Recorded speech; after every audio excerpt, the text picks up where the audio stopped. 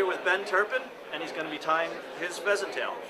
All right, this is a real basic pheasant tail. It's a pretty simple tie.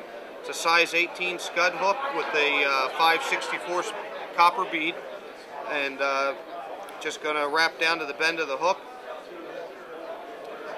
and cut off about 8 little fibers of pheasant tail.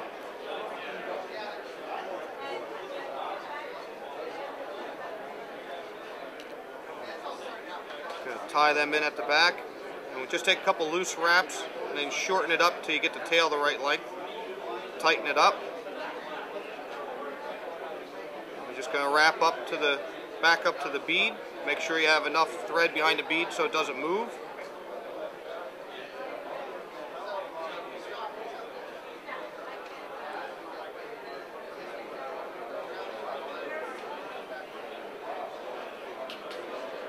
Wrap the pheasant tail up behind the bead.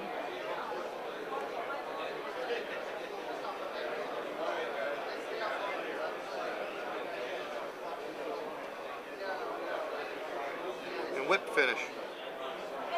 And you're done. It's responsible for about 500 fish a year when I guide.